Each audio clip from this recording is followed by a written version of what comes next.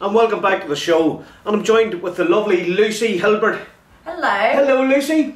Lovely to have you in the studio today. How are you? Great, thank you. Yeah. I have to say it's warm in here, isn't it? It is, just a bit, yeah. It's just a tad. You know what's happening, friends? There it goes. The hat's off. We're down to business, Lucy. So, Lucy, you're representing. Tell our viewers who you're representing today. I work for a company called Marker&Marker. We're representing Percy Publishing. Over here. Company, the publishing company of all these wonderful books you can see here. But we've been really busy this year. Incredibly busy, and we've all been run off our feet. It's really taken off, Percy Publishing. Yeah. Well, I've been watching it from last year, this year. Yeah. And it's talk about razor, it's going through the roof, isn't it? Yeah. Well, I do the PR for the company, so all the press releases, you know, all the promotion and everything, social media, stuff like that. And it just has taken off in a massive way because we've got such a massive diversity of authors as well. I mean, we've got true crime, we've got some fiction, some children's books, we've got an imprint company called the London Publishing House, which is this one here, the Rogues Gallery. That was an incredible event, actually. I'm sorry I missed that, and that was only last week, wasn't it? I'm sorry I missed that. This looks stunning. The photography in this alone, such a heavy book. It's a hardback as well. You could work out with this book, friends, I'm not joking, you really could. So this is the Rogues Gallery. Yeah. And as I say, I missed that. What was it like? Oh, it was fantastic. It's based around the DC comic book universe, so I don't know if you're into your comics, Batman and all that kind of stuff. Yeah, I was into them back in the day now, but I've moved on. Well, the author because he's a creative director, he works in theatre and dance.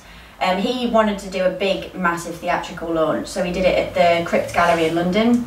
Got a sound team in, a lighting team, and basically turned it into Arkham Asylum. So any comic book fans will know exactly what I'm talking about there. But it was fantastic. We had all of the characters from the book in there. It was like a live action. You know, you go through and all the characters are kind of there in full costume. And it's quite scary, actually. Right. It went down really well. Yeah. Everybody was really impressed. We had quite a bit of press coverage on it as well, so it's brilliant. Yeah. And at an event like that, it's all down to the lighting, really, isn't it? You know what way they light it up, and it can be, some of it can be scary, can't it? Well, we were in a crypt, an actual crypt. A real crypt? Yeah, there was something like 500 bodies down there, and it was, before we had all the lighting and all the props and everything in, it was quite creepy. I mean, there's vaults and little nooks and crannies and stuff, and it was very dark. And yeah, like I said, very scary, and you could easily get lost in there. I mean, we found some gravestones in there and all sorts. But once he'd got all his props in and all the lighting done and everything, it just was completely transformed. It looked amazing. Any strange noises or? Yeah, we had a soundtrack playing, so there was like screaming in the background, explosions, things like that. So it was really good. Just the average to settle everybody down. And I see a good friend of ours here, and it's himself. Good man, Kevin Paul. We're talking in London there Thursday night, and a gentleman. So this is the level of books now.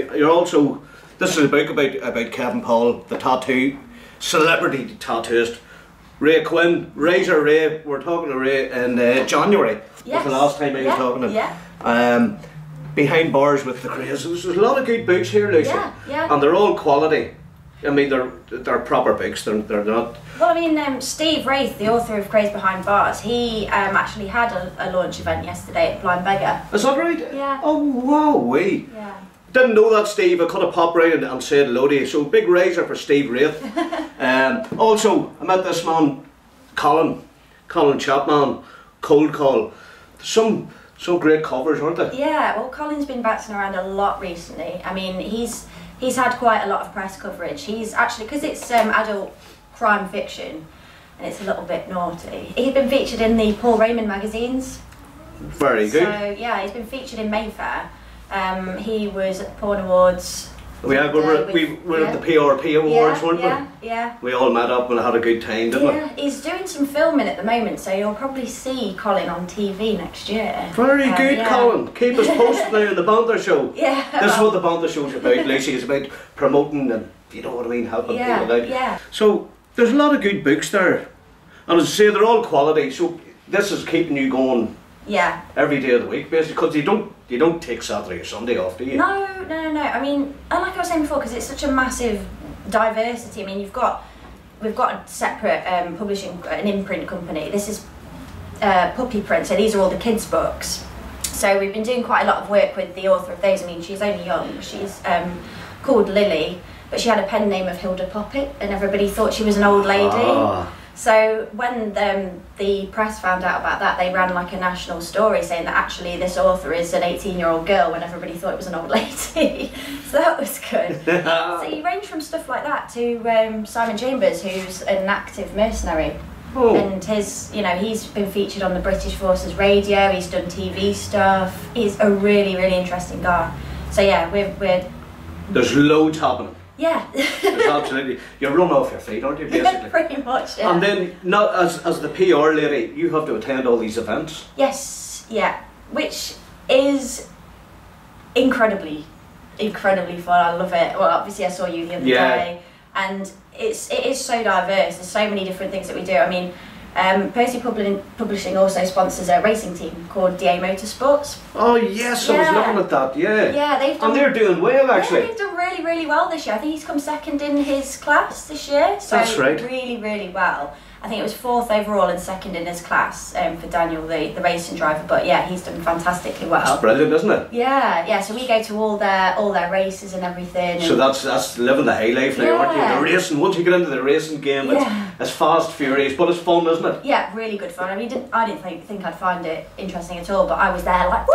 Come on! You got right into it, Lucy. Yeah, that's great. So where does Percy Publishing, where is it, it's not going to stop, that's what I'm saying, where is it going to stop? It's never going to stop. You guys are so busy. Yeah. And I was only in here, I'd say within 2 minutes when I come in through the door, and there was a phone going there and there was a phone going over there, friends. So the place is live. We've sort of turned the phones off a wee bit, haven't we? Yeah, we've had to for this interview. Just for these interviews, for the banter show, friends. So it's all good, you know. So what else is going to happen then, Lucy? Or have you haven't summed it all up yet? There's too much to sum up, isn't there? Yeah, there is. I mean, we've got a lot of authors, and obviously each have their own things going on. There's loads of events coming up, and I have no doubt in my mind at all that we'll be taking on new authors in the future, and we'll just continue to grow. From strength to strength? Yeah, I mean, I was writing a press release the other day about Percy Publishing, and where they've started and how they've sort of grown. And you know, and it's just actually writing it and reading it myself, it is unbelievable in such a short space of time what has happened. Yeah, it's incredible. And then, but Clifford's on the ball. I have to give Razor Clifford. The man's on the ball.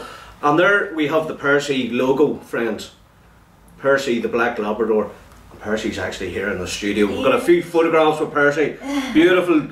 Mark Curran, you'd love this. Black Labrador, very shiny coat in it, you know. We've got a load of Labrador lovers back in Ireland, brilliant. Yeah. Well, Lucy, it's been an absolute pleasure to have you in the show, you know. And give a big shout out to all. Do you want to give anybody a shout out now that you're here? Any of your friends? Well, seeing as Clifford's not here, I suppose I better give Clifford one. Yeah, big shout out to Clifford. Well, I'll tell you what, Lucy, will you join me on a razor? So it's 2 on the right, look, the girl has a sort of 2 on the right, 1 on the left, and then just go razor. Razor. Razor. From me and Lucy, friends, we're out of here.